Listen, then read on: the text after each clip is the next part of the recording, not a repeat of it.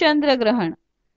पौर्णिमेच्या दिवशी जर सूर्य, पृथ्वी आणि चंद्र एकाच सरळ रेषेत आले तर चंद्राचा प्रदक्षिणा मार्ग पृथ्वीच्या दाट सावलीतून जातो.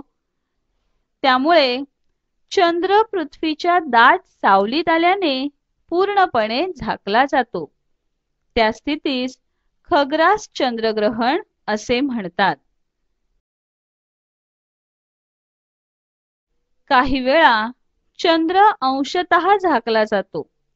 या स्थितीस खंडग्रास चंद्रग्रहण असेही म्हणतात.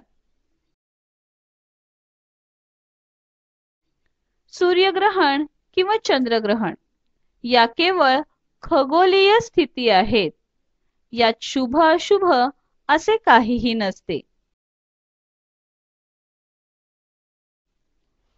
केवळ सूर्य, पृथ्वी आणि चंद्र विशिष्ट स्थितीत येण्याचा हा परिणाम आहे.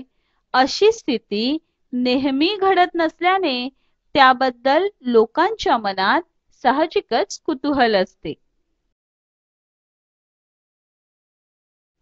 खगोलशास्त्रज्ञांसाठी ग्रहणे व त्यातही खग्रास सूर्यग्रहण किंवा कंकणाकृती सूर्यग्रहण म्हणजे अभ्यासाची पर्वणीच असते.